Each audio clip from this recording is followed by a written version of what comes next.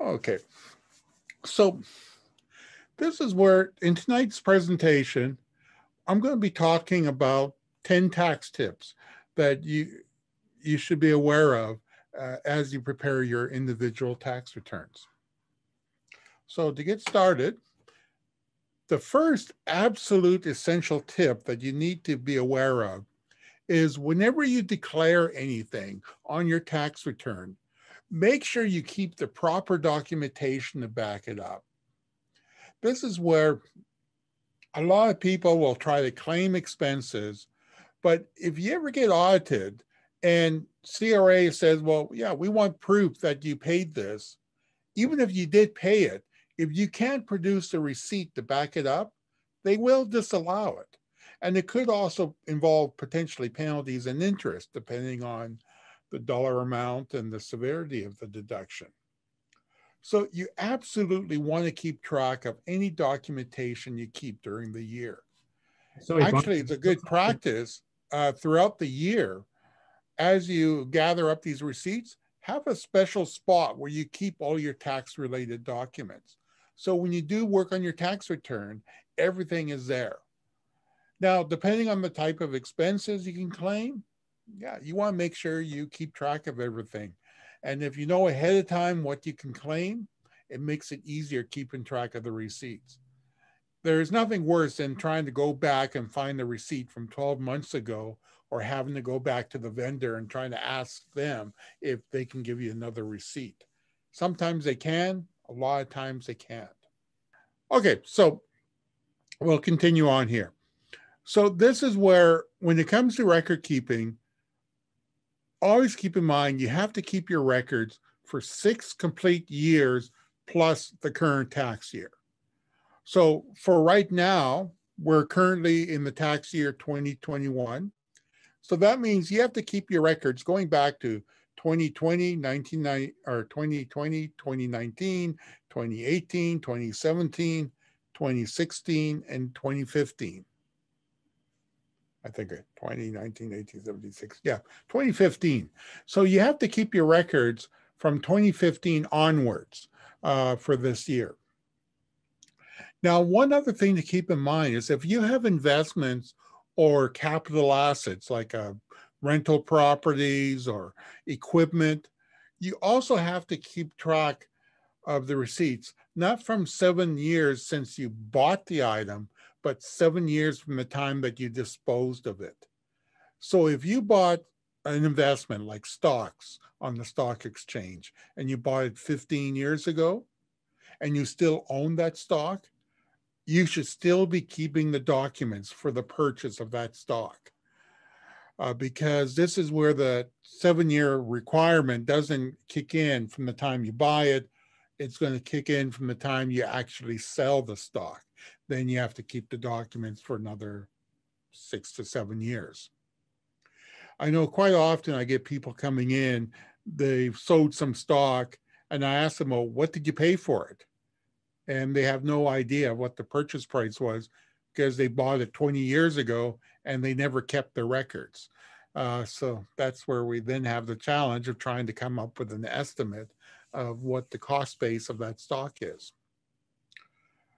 Now, one other challenge you got to be aware of when it comes to your documentation is you got to make sure you can read it in the future.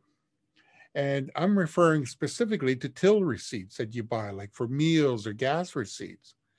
It's amazing how blank the receipt can be after 3 years of sitting in your folders. I actually had one time where I had a client get an audit. He had a lot of meal and gas expenses. He brought them in, and 80% of the receipts we could not read. They were absolutely blank. And this is where CRA doesn't like that. They do require you to have the documentation. Don't rely on your check statements or credit card statements. CRA does not like those as your supporting evidence because, yes, you can prove you bought something at the co-op, but they don't know if you bought something at the co-op gas bar or you bought something at the hardware center or the grocery store. Or even if you could prove it was a gas bar, They have no idea if you actually bought gas or you bought $50 worth of lottery tickets. That's why they want to see the actual receipt.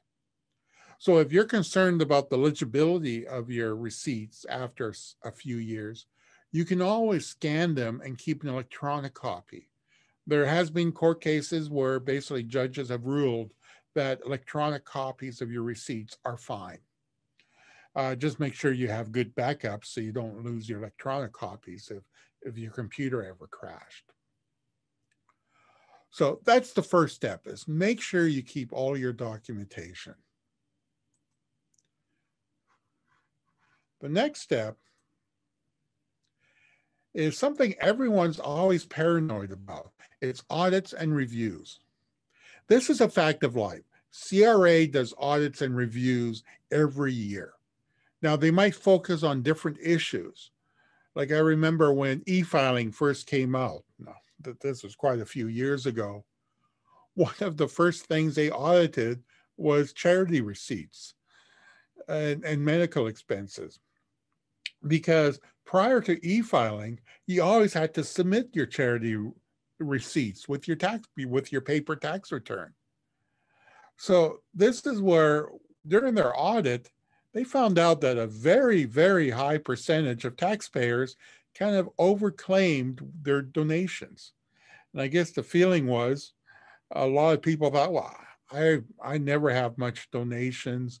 I've never been audited. I'm going to just add a few more dollars of donations, get a little extra tax refund. Well, this is where they found out that some people were, or not just some, but a lot of people were overstating their donations. So they're always doing audits. Some years they might focus on donation receipts. Some years it might be another expense claim they'll focus on. It varies from year to year.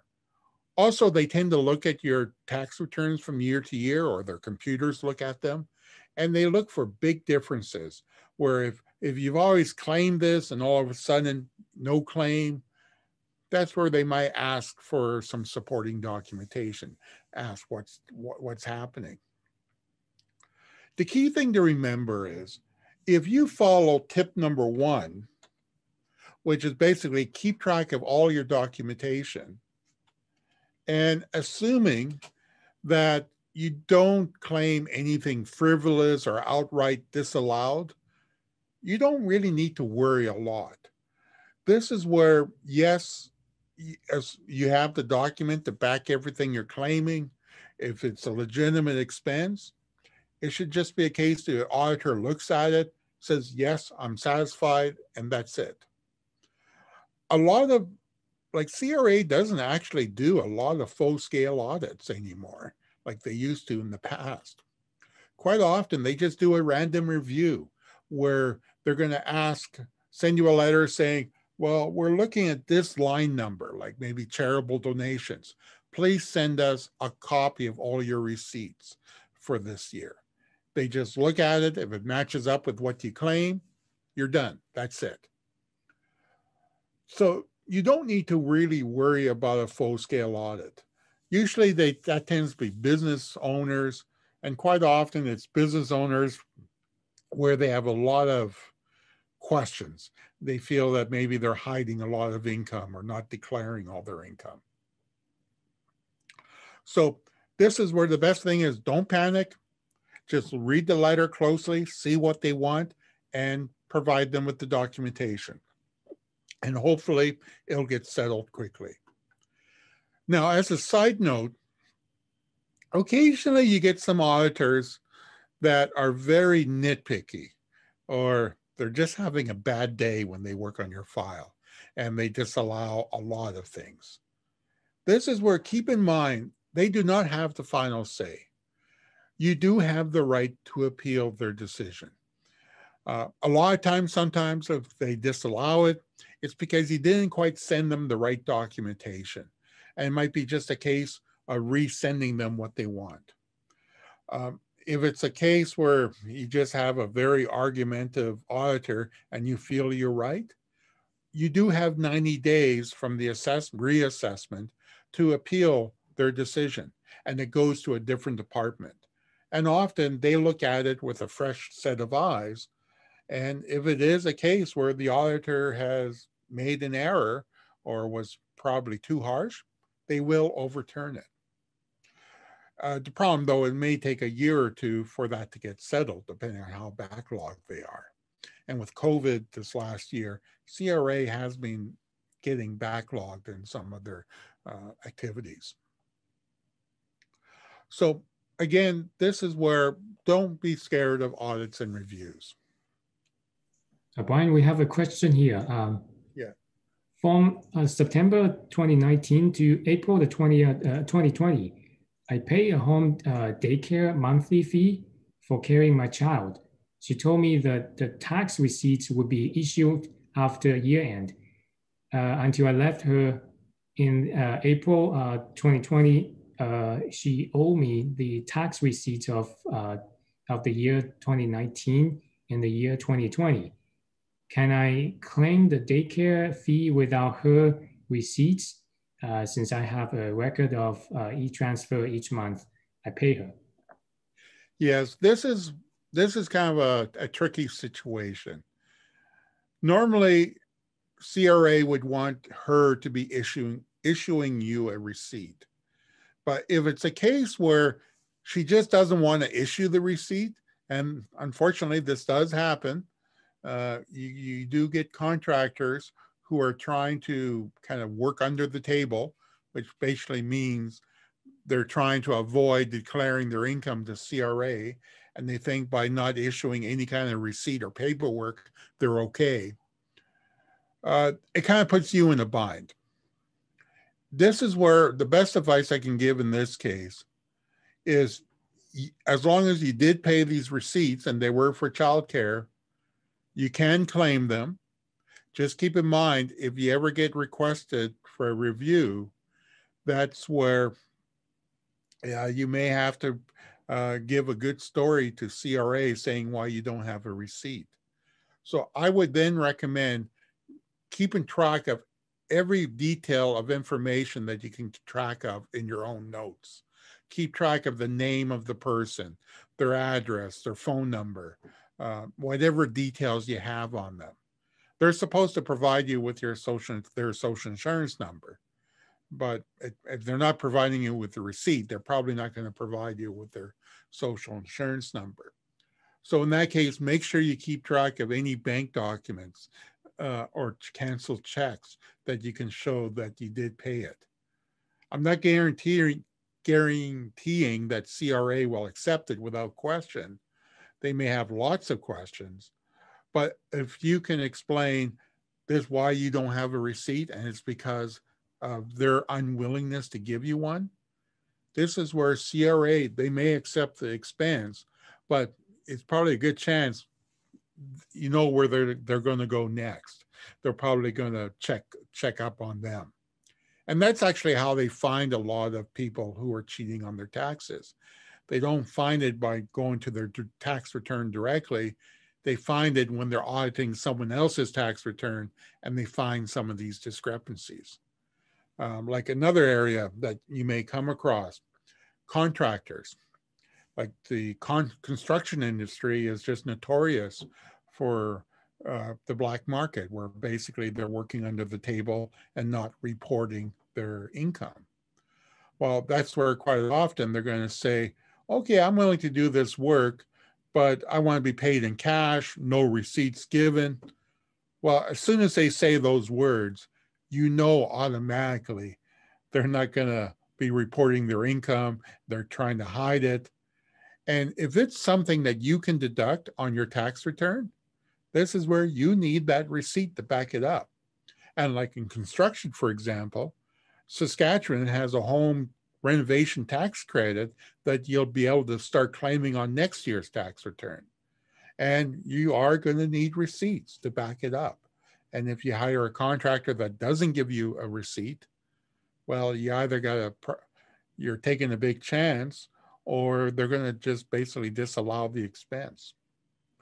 So you do got to be careful.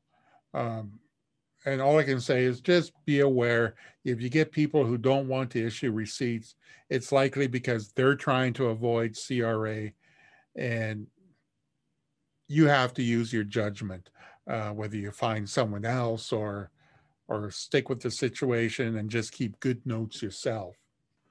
Okay, the next question. Can we buy or claim a credit for buying a car, servicing a car, and fueling during the tax return? Again, I'm mainly focusing on individual tax tips. Usually most individuals do not have the ability to claim car expenses. The only exception is if it's for employment use and you've got your employer to fill out the appropriate form indicating that you are required to use your car for employment. Maybe you got paid a reasonable car allowance, and that's where you can possibly claim your car. If you're in business, yes, you can also claim your car for business, but that's going to be a discussion for the next topic, which I believe is in the first week of April. And Tim can correct me at the end of the presentation. And I'll be talking a lot about deductions. My 10th tax tip is talking heavily on deductions that you're allowed to claim. So I'm just going to move on here. So the next tip, this is where you should always get in the habit of filing a return. Even if you have no income, you still should be looking at filing a return in most cases. Now you might say, why? I have no income, I have no tax. Well, part of the reason is Canada uses your net income that's on your tax return as the basis for determining quite a few of your tax social benefits. Things like child tax benefit, your personal GST credit, old age security, guaranteed income supplement. These are all social benefits that they calculate based on the net income on your tax return. Even if your net income is zero, you still need to know that. And if you're married, especially, a lot of the family social benefits, like child tax benefit especially, you only qualify if both spouses have filed their tax return because they'll use combined net family income. Like quite often during the summer, they usually recalculate the benefit amount on July 1st. Usually on July 21st, like July 20th is the day they usually pay out the first benefit payment. July 21st, we get quite a few phone calls saying, I didn't get my benefit. And most cases, we narrow it down. The one spouse is working, the other spouse is just stay at home, no income. They thought, well, why should I pay for a tax return for my spouse who's not working? Well, it's because they need to get their return in to qualify for child tax benefit, not just the spouse who's working. Other things are carry forward credits. Even though you may not use them next year, they get carried forward to future years. So you could use them in another year when you do have the opportunity. This includes RSP contribution room, which is based on your employment income or earned income. It can include tuition amounts that you may pay while you're going to university. You have no income, so you say, I might not need it. But when you do start earning income, it's nice to have all those tuition credits built up. Then all of a sudden, in your first year or two of income, you're not paying much tax in those years. So it's always a good idea to file a return, even if you have low or no income and you're not paying any tax. There's also several credits available that you can get even if you have zero income. For example, the carbon tax credit, or the what do they call it? The environmental climate incentive credit. You get that back whether you have income paying income tax or not. So you could have zero income if you're single, zero income, and you're over 18. Get your tax return in. You automatically get the carbon tax credit. There used to be some other non-refundable credits, like for children activities, but they don't have those anymore. So there are credits out there that you could take advantage of, and you actually get a refund back. But again, you have to file a tax return. There's also a low income working tax credit. Again, you have to have a minimum amount of income, like about $3,500 of employment income. But once you do, even though you're not paying any tax, this is where there's the working income tax credit, and you get that back as a refund. So there are advantages to filing a tax return. And tip number 4, when you do file your tax return, try to file it on time and pay your outstanding taxes. If you don't feel like paying penalties or interest, the deadline for most individuals is April 30th. You have to have your tax return filed and the taxes paid by April 30th. If you're self-employed or if your spouse is self-employed, you then have a deadline of June 15th to file without a penalty. However, to avoid interest charges, you still have to have your outstanding taxes paid by April 30th. Also, in prior years, if you had to pay more than $3,000 in taxes on your tax return, you likely will be asked to pay quarterly installments. Now, this is where when you get a letter saying you got to start paying these quarterly installments, if you do not pay them and the following year you still owe $3,000 or more in taxes, you will be paying interest, not from April 30th, but from the date they requested the installment to be paid. You do have to pay interest on that amount. So you got to be careful of that. Basically, CRA wants you to prepay your income taxes for the year, just as if you were working for someone. You get your taxes deducted off your paycheck. They don't want people owing a large amount of money because they do have problems collecting with some of them. And the penalties for late filing, for the first time you're late filing, is 5% plus 1% per month that you were late. So it can add up fairly quickly. And this is based on income taxes only. And the interest is approximately 5 to 6%, depending what the current interest rate is. Now, something else to keep in mind, though, is make sure you remember to report all your income when you do file your return, because they have another penalty. If you get caught twice within 3 years not reporting all your income, like you keep forgetting a T5 slip or a T3 slip, the first time you might have to pay a penalty based on the extra taxes. But the second time, they assess you a 10% penalty based on the actual amount of income you forgot to declare. So you could be a situation where normally you don't owe taxes, but if you forget twice in the last 3 years to report an income, you could get hit with like a 10 or even as high as 20% penalty, both federally and provincially, for not reporting that income slip. So again, you want to be careful that you report all your income. Okay, well, I'm just going to stop here. I'm going to look at the chat and see if there's any questions. And if you have any, just please type them into the chat box. And it looks like we do have a few questions. Okay. For 2020, people can claim working from home tax credit. Do I need to deduct vacation days, etc.?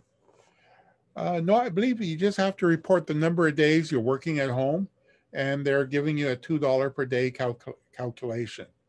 And the advantage of that is it's a nice, simple calculation. It's not a large amount.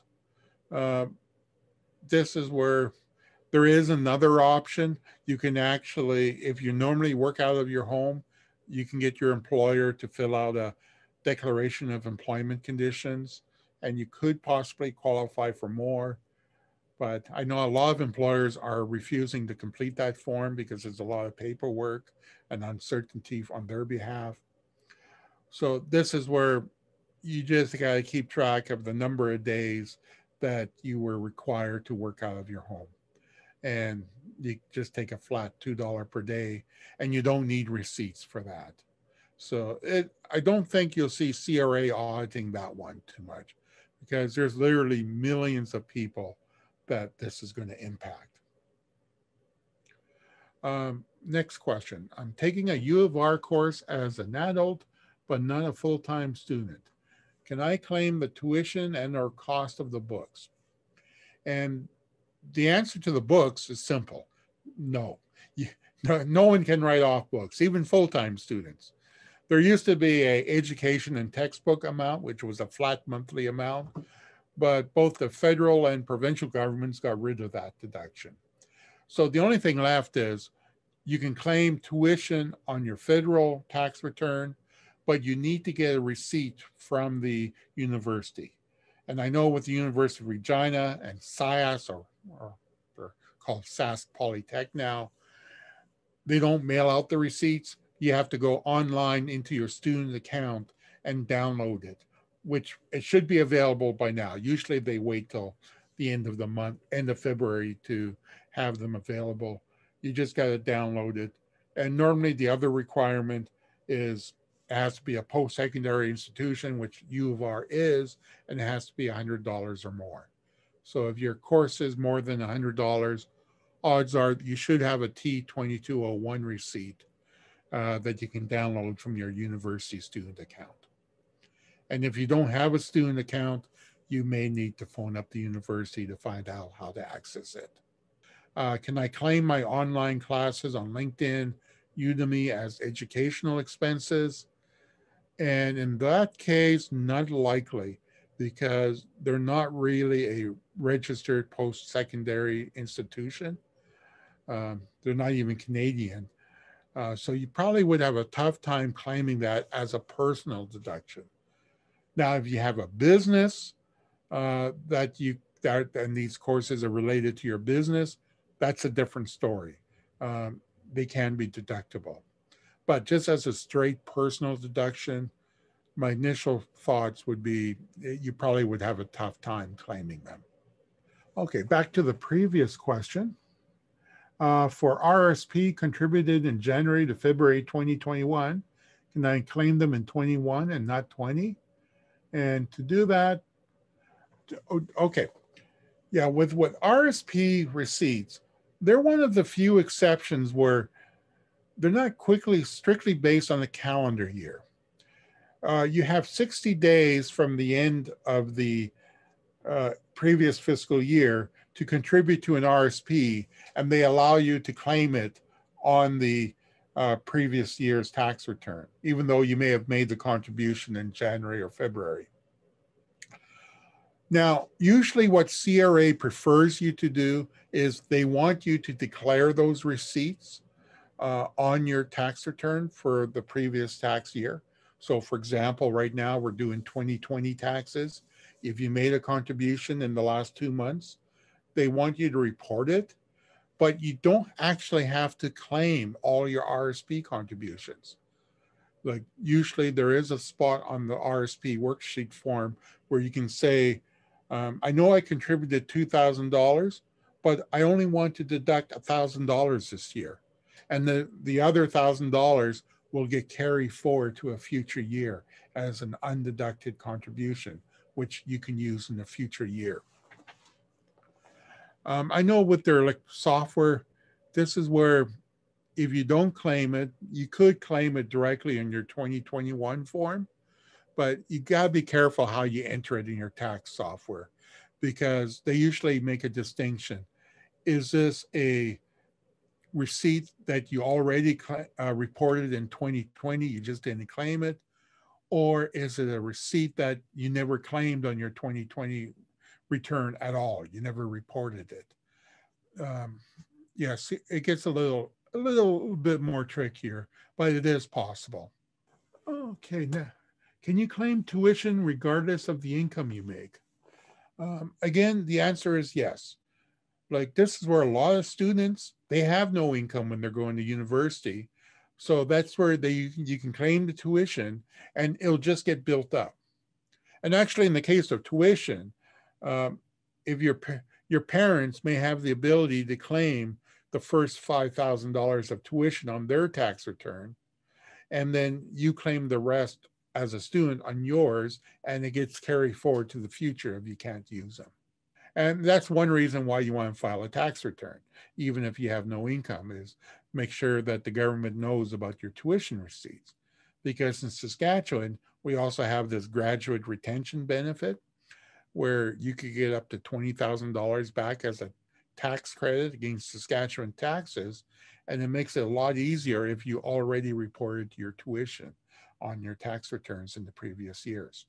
Next question, do we need to file tax for the tip received? And the answer to that is yes. This is where in Canada, you need, we basically have what's called a self-reporting system. Even though, yes, the government knows a lot of what we're doing, like through T4s and T5s and everything else, we are required to self-report any income that we earn. And especially this is more like for the self-employed people who are part-time contractors or might run a part-time business. You are required to report all your income. And this also applies to restaurant owners, or not restaurant owners, restaurant employees. And this is where something that's been circulating for years is a belief that all you need to do is just report 10% of your income and CRA will be happy with that as tips. This is where, no, that there's nothing in the tax code or in CRA's policies that says you only need to report just 10% of your gross income from your job as a restaurant server. A couple of years ago, they actually did an audit. Basically, they do some case studies. In this case, they actually did an audit of numerous restaurants in Ontario with the sole purpose of determining how widespread is the lack of reporting tips. And essentially, they found out that the vast majority of the restaurant servers were not properly reporting their tips. And like, I think it was in the range of 80 to 90%. So this is where what they do with this in the future, they might try to make it stricter, or they might require the restaurant owner to tell you what tips are received.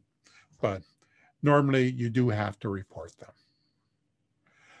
Can you claim donations to charities outside of Canada? Typically, the answer is no. It usually has to be a Canadian charity. In the case of the US, though, if you have US source income, they do allow you to deduct some US source charity donations against that US income that you report on your tax return. But normally it has to be a Canadian-based charity. And there has to be a registered charity number on that slip. It should be a 9-digit number followed by RR, then a 4-digit number like 0001. And charities is one area where they are clamping down on. There has been a lot of abuse and scams around charitable donations. And if you make a large contribution all of a sudden, be prepared to provide your receipts. You will likely get a letter during the summer asking you to provide proof of all your charitable donations, because that is an area that they review quite often.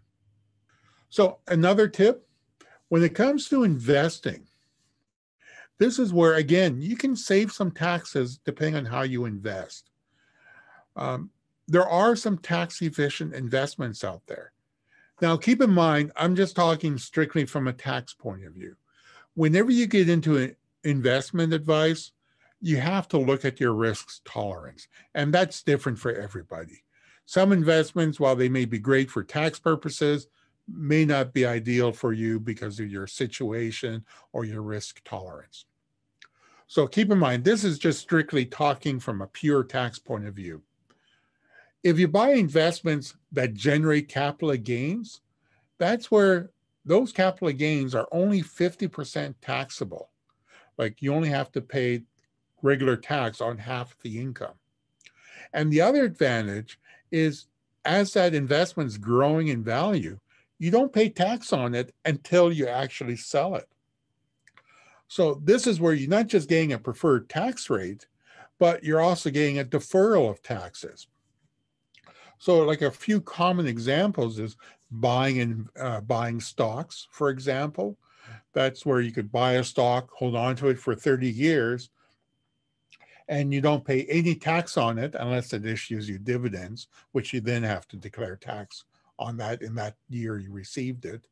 But on the actual stock itself, no tax until you actually sell it.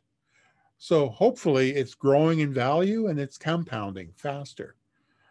Um, Also, like if you buy rental properties, you buy a rental house to rent out.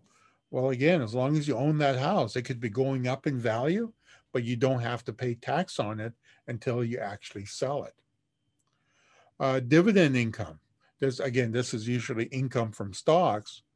You don't pay the full tax on dividend income like you do on interest income. Interest income, you pay the full tax rate.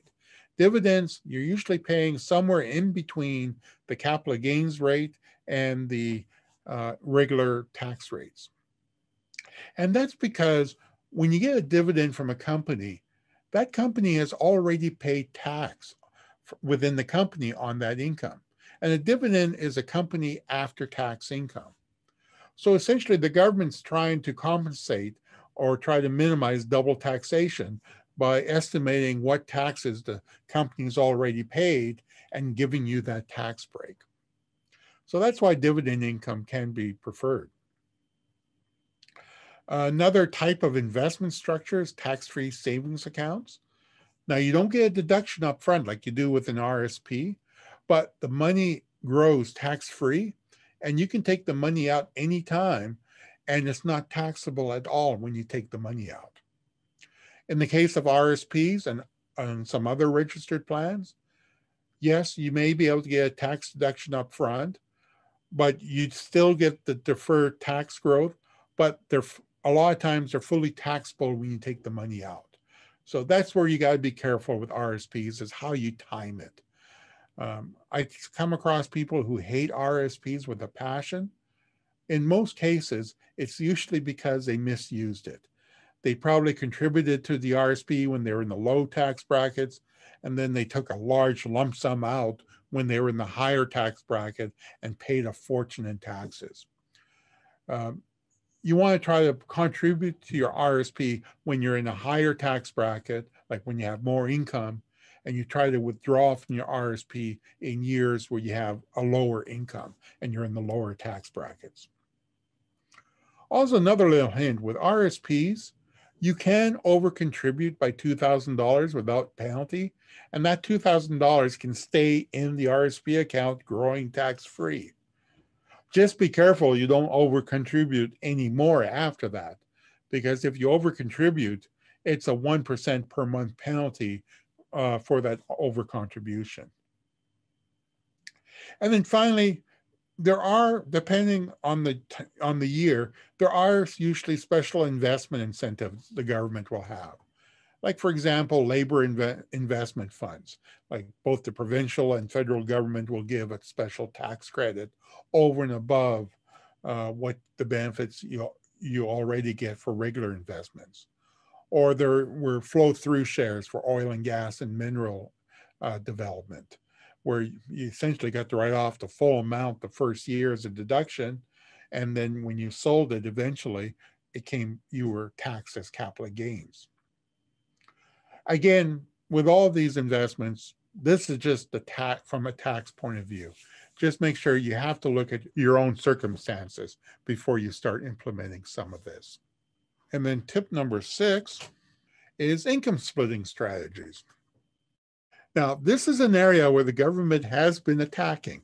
Like you may have recalled 2 or 3 years ago, for about 6 or 8 months, there was a lot of news about the government making changes to corporations' tax laws.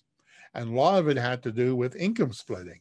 They were trying to prevent the corporate business owner from being able to split income with their family members in an improper way. So this is where and there actually used to be a split income option for regular families, but that was taken away when they enhanced the child tax benefit. But the purpose of income splitting is to spread your taxable income across as many family members as possible, especially your spouse, to reduce your average tax rate that you're paying on.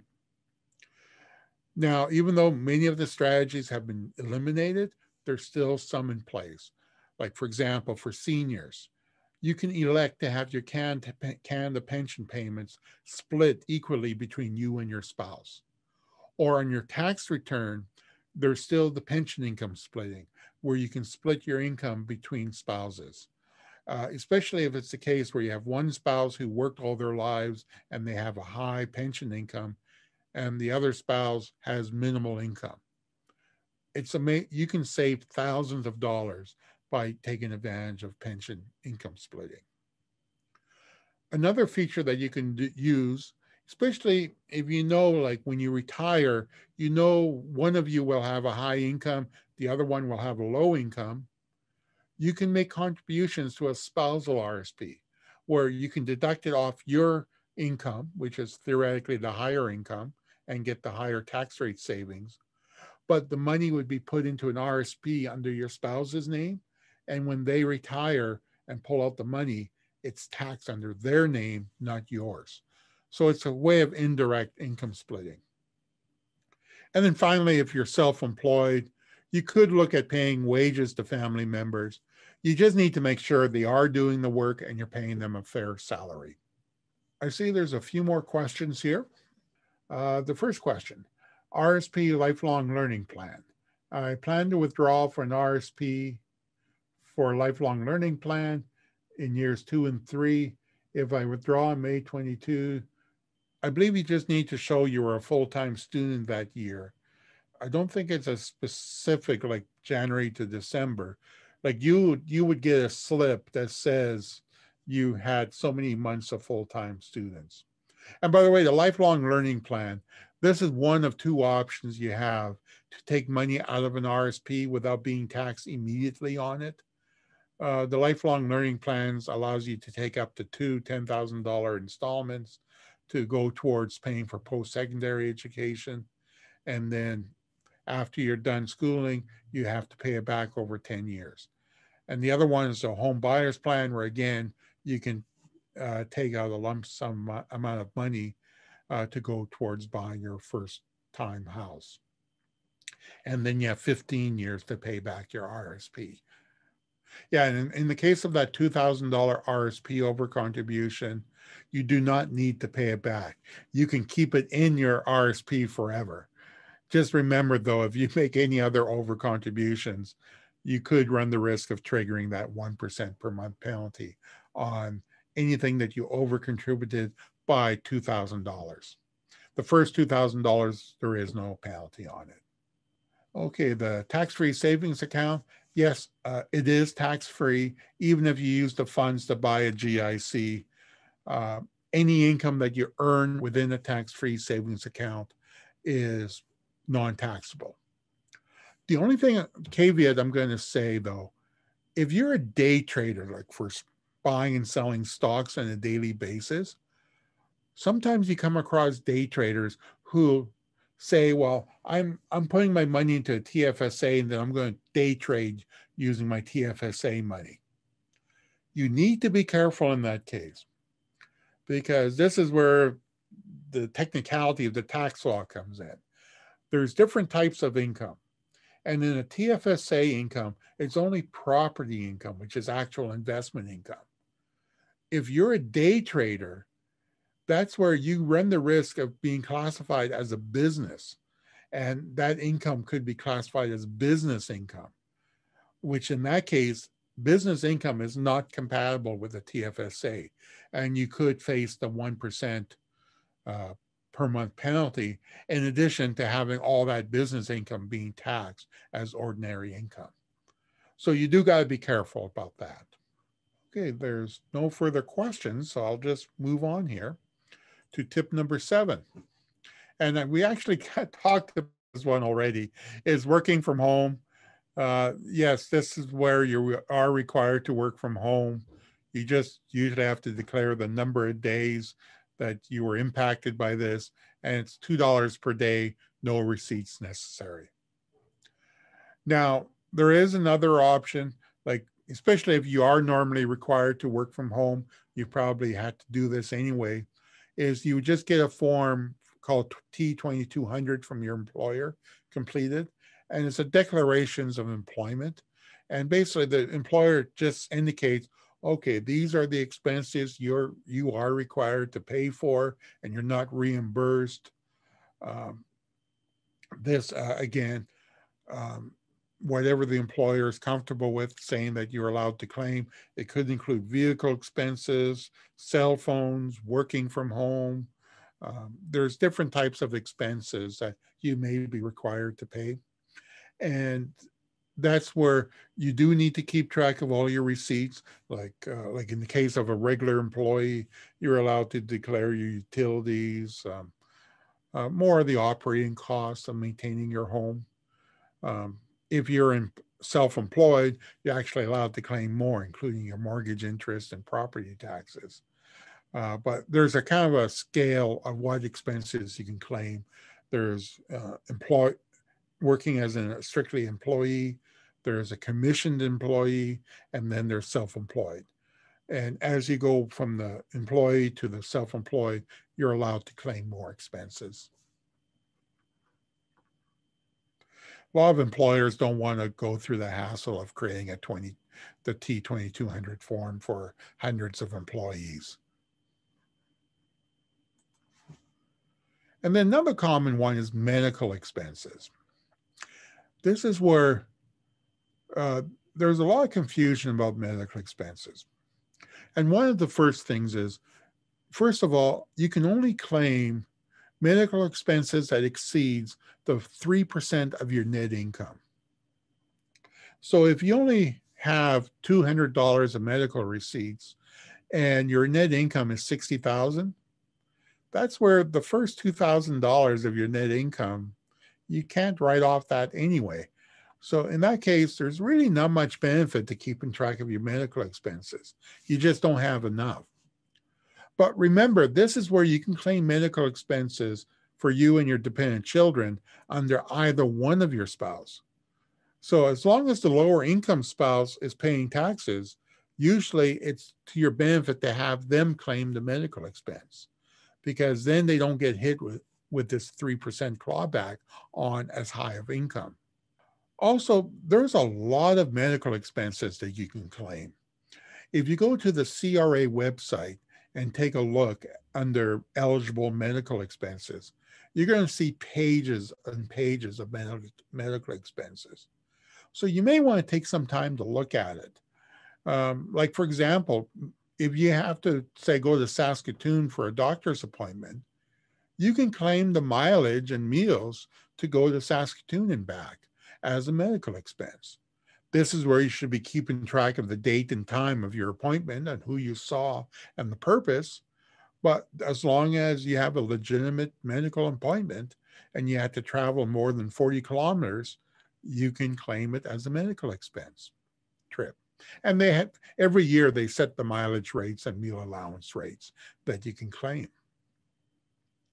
Also, if you're infirmed or disabled, that's where you may be able to claim attendant care expenses, especially if you're living in a nursing home or an assisted living home. This can add up to a sizable deduction if you qualify for this. And another feature that a lot of people don't realize is you don't have to claim medical expenses on a calendar year basis. You're allowed to claim any medical expense in the 12-month period that ends in the current tax year. So this is where if you can do some pre-ahead planning, like for example, say your kids have to get braces and they're starting in November, and you've got $10,000 of dental work from November to March. This is where you can say, well, I can have the option. I'm not going to claim my medical expenses for November onwards. I'm going to save them until the next year. And you just claim on the next year's return a period from November 1st to October 31st of the following year. And then you can group all those expenses into 1 year. And that's where all of a sudden you may greatly exceed your 3% threshold and be able to claim a much larger portion of that medical expense. So this is where you can do some forward tax planning, because You can't on the previous year return, say on the return that you're claiming from January 1st to December 31st. And then on the following year, say, oh, I'm going to claim from November 30th of the previous year to October 31st.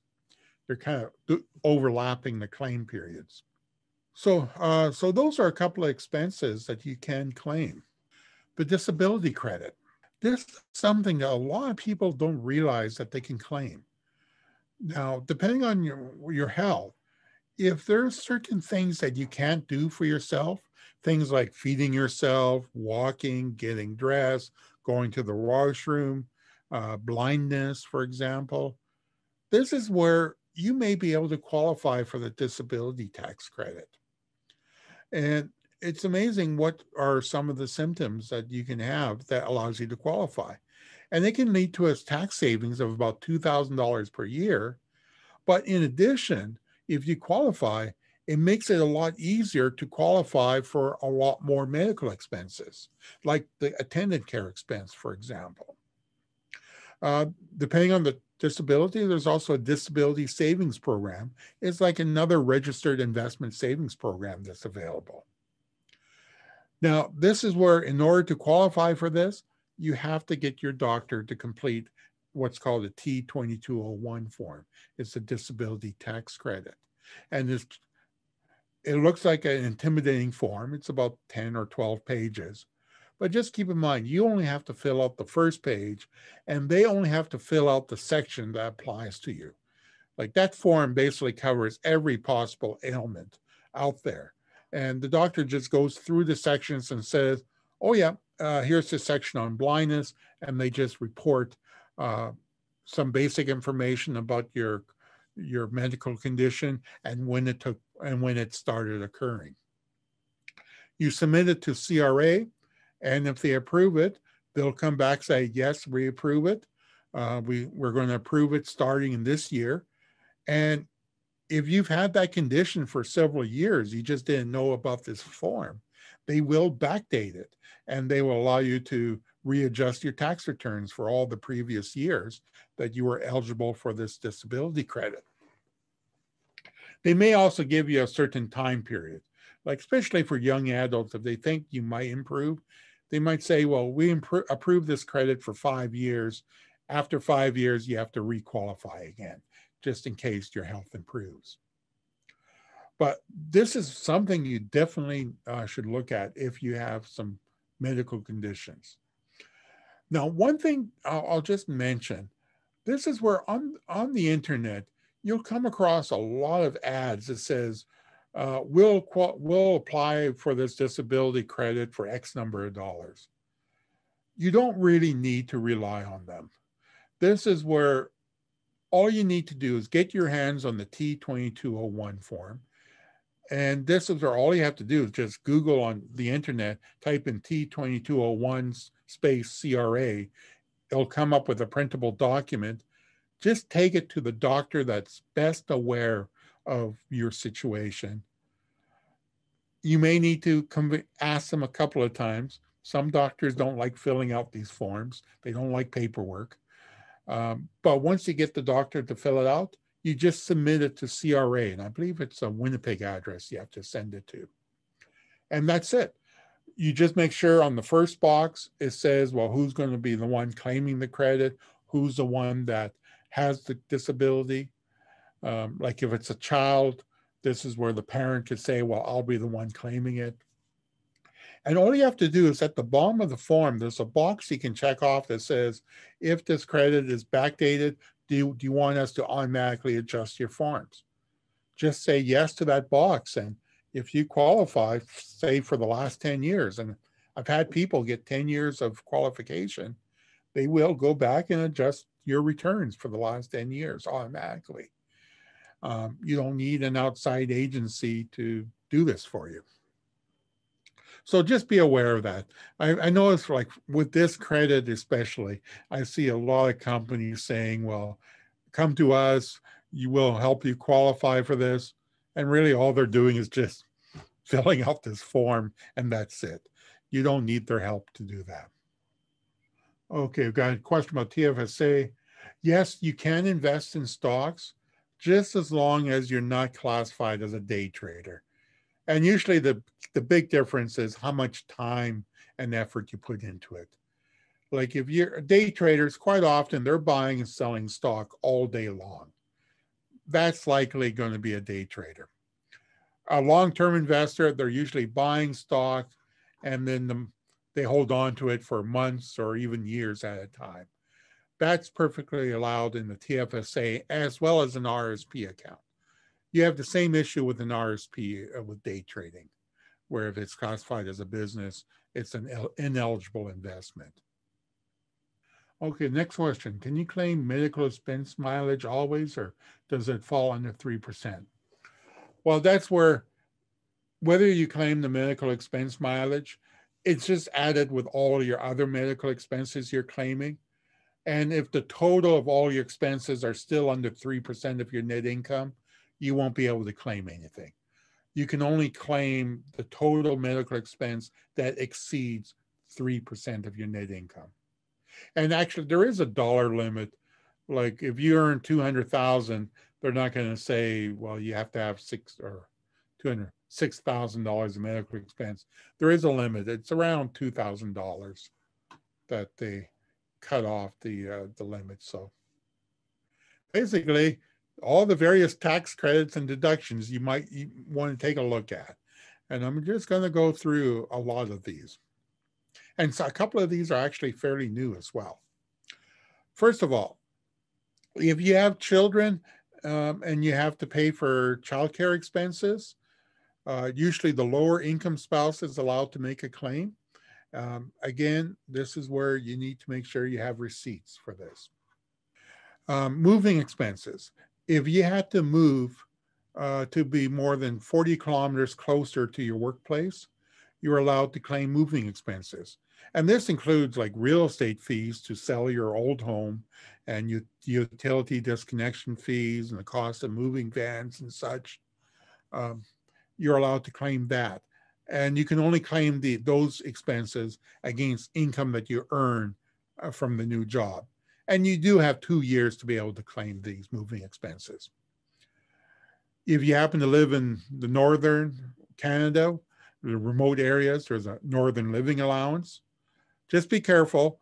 A lot of people might commute, like they might live in Regina along with their families, and they just travel, say, up to Fort McMurray every 2 weeks. They go up there, work for 10 days, come back for a week, then go back for 2 weeks. Usually that doesn't qualify you for the Northern Living Allowance. You basically have to be living there full time. If you have student loans, and these are government student loans, you're allowed to claim the interest on those student loans. And also, if you have loans for non-registered investments, i.e. not TFSAs or RSPs or RESPs, or if you have a business or you have rental property loans where you use the money for those purposes, you can claim the interest on those investments. Charitable donations, we kind of talked about that already. You can write off donations, but there's also special rates. Normally, with the majority of these deductions, you only save at the 26% tax rate, which is the low tax rate, so that everyone gets the same benefits. But in the case of charitable donations, you only get a 26% rate on the first $200. After that, anything you contribute is at the highest tax rate, which is in the 40%, the 40s% range. This is where, even though you're in the low tax bracket, you could get a large incentive or tax credit from making large donation receipts. If you happen to be a teacher and you pay for like you pay personally for education supplies that you're not reimbursed for, you can claim $1,000 and get a federal tax credit against that. If you purchase a home for the first time, again, there's both a federal and a Saskatchewan tax credit available. With the Saskatchewan renovation credit, this is a new one. And tax season started, I'm getting people coming in. I've already had people coming in with receipts trying to claim for renovations that they paid for in 2020. Unfortunately, with this program, you can't claim those receipts. It's from October 1st of 2020 to December 31st of 2021. They have to be claimed on next year's tax return. And then anything you buy in 2022 is declared on your 2022 tax return. And the limits are, I believe it's 11th. The first $1,000 you can't claim, but the next 11,000 you can claim on your 2021, and for the 2022 year, it's only after the first 1,000, but up to 10,000, or a total of $9,000 of expenses. So make sure you keep your receipts for any renovations you do to your principal residence. You may be able to declare that. If you have to pay professional fees, like you're a doctor or nurse, or you're part of a union, those are deductible expenses. Employment expenses I touched on in the previous slide, but some people are normally working out of their home all year round anyway, besides COVID. Usually you do need a T2200. If you do try to declare employment expenses and you don't have that T2200, if you get reviewed and you just send them your receipts without this form, there's a good chance CRA will disallow everything until you can provide that form. Tuition expenses I referred to, that's where you can, usually it's tuition above $100 from a post-secondary institution, and they typically will give you a T2201 form. And the new program that was introduced last year is called the Canada Training Credit. This is where everyone's getting, there's an income range. I forget, I think it's something like 11,000 to 60,000 or something like that. Don't quote me on the income range, but they're getting $250 credited to a training account.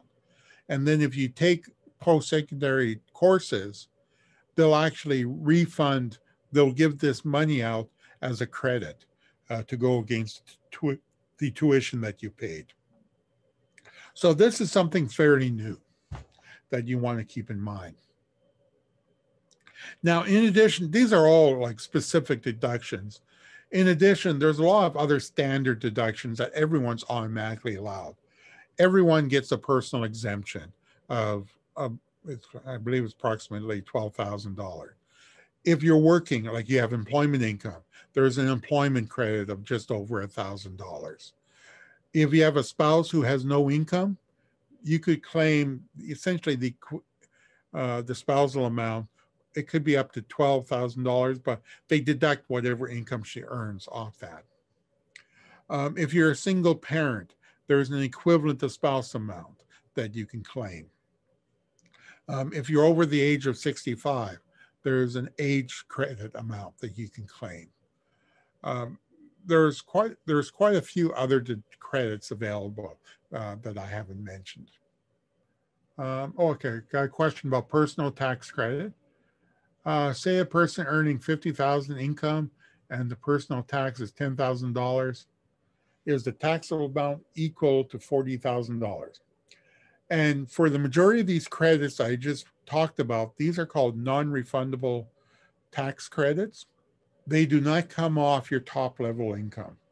They actually, they add up your total credits and they take a percentage, usually 26%. So everyone gets the same benefit.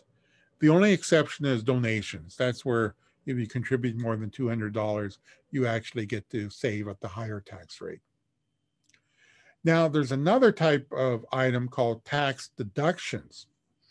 And if I go back one slide, this is where things like childcare expenses, moving expenses, northern living allowance, the interest, these are tax deductions. And where the distinction comes in is these are deducted off your highest dollar of income. So if you're in the high tax bracket and you have these type of deductions, you basically get to save at whatever your higher tax rate is. So there is a difference between a deduction and a credit. Would a patch on the roof be eligible? I believe it is, depending on the dollar amount. That's where, again, you keep in mind the first $1,000 you can't deduct, but anything over, if you had to make repairs to your house, that would likely be qualified. Um, there is a long list of eligible renovations that you can refer to. And I believe a furnace, replacing the furnace also counts as a eligible expense under this program.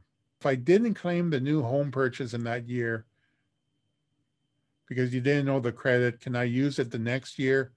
Well, there's kind of two parts. The answer is no. You cannot claim it the following year, but you can go back to the year that you should have claimed it and make an adjustment to your tax return that year. So that's what I would recommend, is just do the adjustment for the year you should have claimed it. And then they'll likely want copies of the documentation showing that you bought the new home. The risk you run is if you try claiming it in a different year, that's where if they ask for your documents, they could look at it and say, oh, wrong year, we're disallowing it. And they don't ask the question, well, should you have claimed it another year and offered to do that for you? You have to do it yourself. Next question. I received in the mail a T5 slip, and I'm assuming this is for my TFSA account.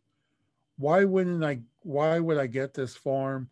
Box 13 says interest from Canadian sources. Well, first of all, this isn't a dumb question, so you can ignore that last part that you mentioned. But this is where it's not a TFSA. You would not get a T5 slip for a TFSA account, or you also would not get a T5 or T3 slip for a TFSA account or an RSP account. If it's source interest from a Canadian source, what it could be is it could be interest that was generated on your bank savings accounts. Because like that's where if you have a savings account where you earn interest, banks may report the interest on it if it's a certain amount. So it is income that if it's on a T5 slip, you do have to report that as income. Okay, so what determines the different tax brackets? And that's all based on the amount of income. Now, this is just rough numbers, approximate numbers. On the first $45,000 of income, that's roughly the 26% tax bracket. On the next 45,000, that's roughly 33.5%. On 90,000 up to about, I believe it's 125 or so in that range, that's the 40%. From 125 to 200, that's 44%. And from greater than 200, you're looking at roughly 48%. Now, I might be off by 0.5%. They keep adjusting the rates and the brackets, but that's approximate. And the other thing to remember is if, say, your income is around 45,000 and then you cash in $5,000 of RSP, that puts you into the next bracket, you do not pay the 33.5% tax rate on the entire $50,000. You only pay 26% on the first 45, and you only pay the higher tax rate on any of the income that's in that bracket only. Okay, in terms of the donations, this is where, again, the first $200, you would save at 26%. Anything over $200, you start saving at the higher tax rate. So it's definitely, even though you're not in that bracket, you would save at the highest tax rate. So it's definitely an incentive for people to donate. Okay, another one about the home buyer. If I'm a first-time home buyer, but it is the second house for my spouse, can I claim the first-time home buyer credit? Without knowing all the details, my initial response is not likely. Because one of the requirements is it has to be a first-time home buyer for both you and your spouse. So if your spouse has been living in a house and it was their principal residence, you likely wouldn't qualify for the home buyer credit for the second house. But as with a lot of these specialty deductions, you have to look at your actual details or your case facts and compare it with the eligibility requirements and make sure that you do qualify or not qualify. Don't take my word for it, just kind of based on some general details, because there are some specific requirements you have to meet. Okay, for the Saskatchewan home renovation credit I referred to, it's a new program. It's a savings on Saskatchewan taxes, but it started in October, but you cannot claim the October to December of 2020 receipts in 2020 on your tax return. You have to save them for the 2021 tax return, where you would be claiming those 2020 receipts plus all the 2021 receipts. And it's from anything between over the first $1,000 up to $12,000 of expenses. So it's a total of $11,000 of possible expenses. And that's per family, not per taxpayer or per spouse. It's per household. Okay, I've got a question about conference fees or professional education costs. Again, from an individual point of view, which is what tonight's presentation is about, in order to claim those type of costs, you need to have a declaration of employment form. And your employer typically has to say you're required to attend these conferences and you have to, and you're not reimbursed for them. If you're in business for yourself, it's a lot easier claiming those type of fees if it's related for business. This is where, as an individual, you don't get to claim a lot of excess deductions. Being an individual, unless it's one of these special deductions or credits, there's very little else that you can deduct. Like, actually, one tip, if you want to save some more tax, start up a business and you may be able to start claiming expenses. As long as you can just justify they're for business use, you may be able to claim expenses that you normally just incur for personal items only that are not deductible.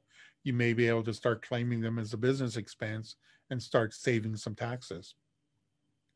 You just got to be careful, though, because if you're just doing it just for the sake of creating tax write-offs, CRA could challenge it.